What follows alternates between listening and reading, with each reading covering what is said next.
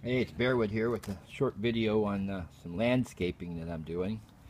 The customer wants to extend that border, bring it around in front of here, up to this corner here. So I forgot my big chipping hammer today, and he had this one. I've been curious as to see if these things are very good, and I think it might have.